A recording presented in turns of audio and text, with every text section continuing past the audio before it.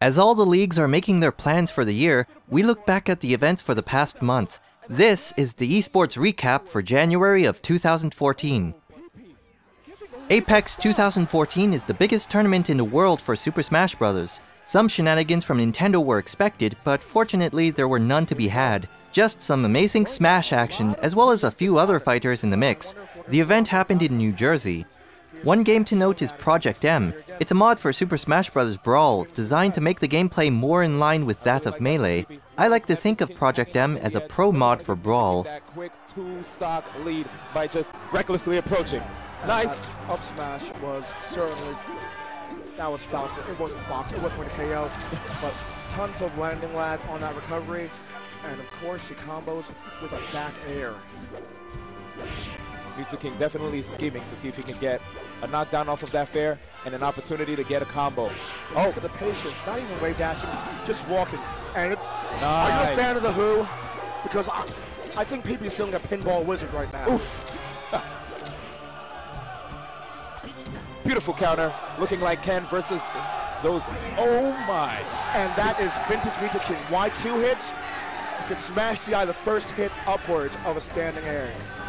And doing another illusion. You do two hits to prevent that from happening. Amazing pressure right here. The Red Bull Esports Champion League was held in Beijing, where they had StarCraft II, Dota 2, CSGO, and even Hearthstone.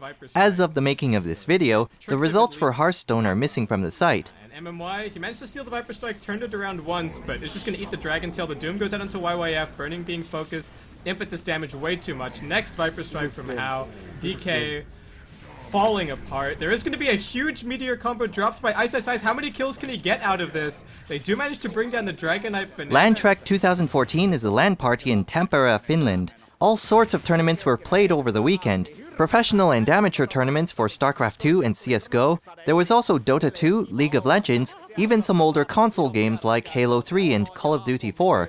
Suffice to say, it's cold in Finland. Might as well stay inside and play video games. Siellä ei muita tarvittu tässä kohtaa. Nyt pääsee tuolta mutkasta kutittelemaan. Tulee tosi hyvä naatti. Kimpo ihan suoraan tuohon pommin laittajan jalkoihin. Näin se on 3 vastaan 3. Pikkasen hädässä niin nämä ensin kaverit. En tiedä pääseekö pois tuolta. Pääseekö parempiin suojiin. No nyt sieltä kuolee, Kustus kuolee tuolta pitkältä. Oho, Nattu pistelee 2 kaveria hengiltä. Näin siellä Osirisena yksinäisenä miehenä. Pistää naatin kädestä.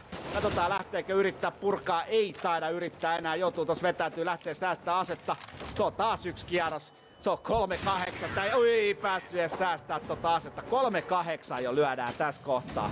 4 kierrosta. Nyt pitää siellä mennä se joku käydä vähän ravistelemaan. Siellähän on manakeri siellä selän takana. Kävisi vähän ravistelee poikia. Nyt hei, tempataan ja pelataan.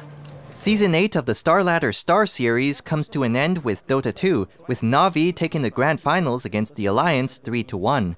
The CSGO finals happened much earlier, with the Poles winning against Na'Vi 3-1. Both offline finals happened in Ukraine.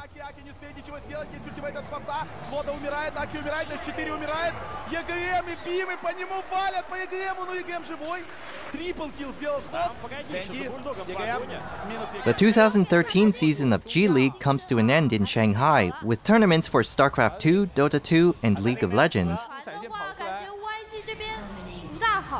劫死了，完就剩最后一个人。这波青训打赢了，团灭了对手。0换4，劫呢？劫是一个复活甲，一直在找劫的位置啊！我的天呐，劫居然在上路在线。劫过来1收5。 In other League of Legends events, over in Asia, we saw the conclusion of the winter seasons of the Garena Premier League, Nova League, Thailand Pro League, and the Nice Game TV League. The Demacia Cup occurred right off the bat, followed by the Scan Invitational a couple weeks later for the Europeans. Back home in North America, the 2014 LCS season is underway. The spring season is already a few weeks in. Will be taken down. I think he will. Wow!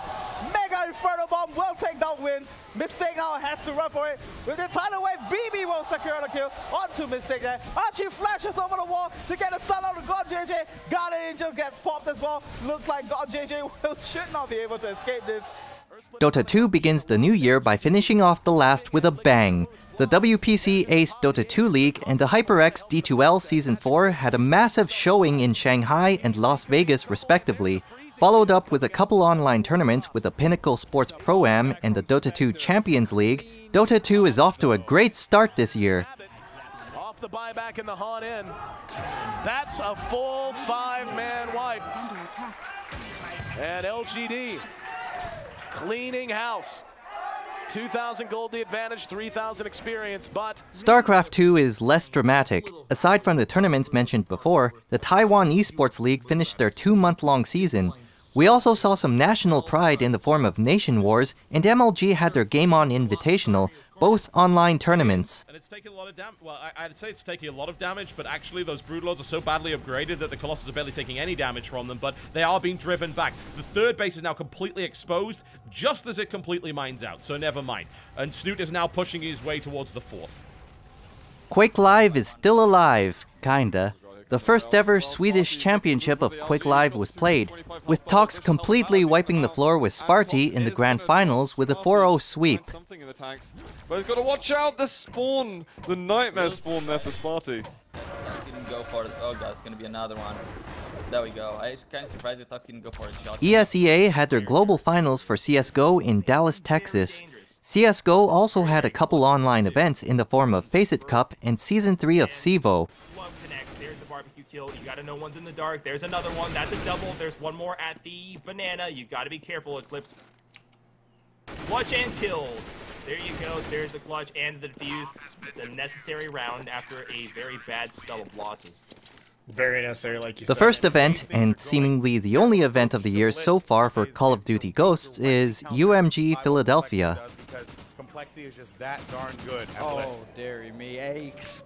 He is. Oh, and the cabin, he gets it. Please, come on, man. That's just disgusting. Oh. That is just too good. Finally, at the end of January, we saw the end of the ZOTAC Cups for Warcraft III and StarCraft II North America. These two cups were replaced with Hearthstone, one for North America and one for Europe.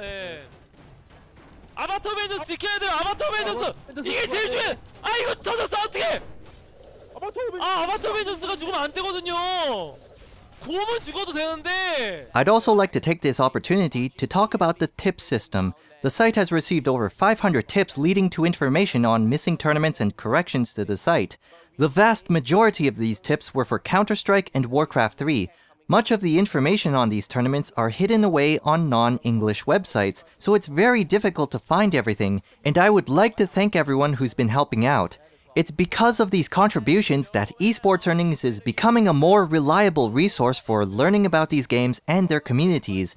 Keep in mind, this is more than just esports history, this is video game history. These records must be preserved so we can share this knowledge with the rest of the world. That's all for the January edition of the Esports Recap. We'll see you next month.